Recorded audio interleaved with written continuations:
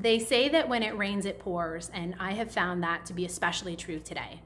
Not in the literal sense, as you can see the sun behind me, but in a figurative sense in terms of what's been going on in the lives of our clients and our technicians who are helping them through these difficult situations. What I thought would be a quiet Monday morning has turned out to be anything but. And it's a great reminder that it's never too early to refresh your data backup and disaster recovery plans for these kinds of what-if days. If you or your systems and data are unavailable, does your staff know what to do?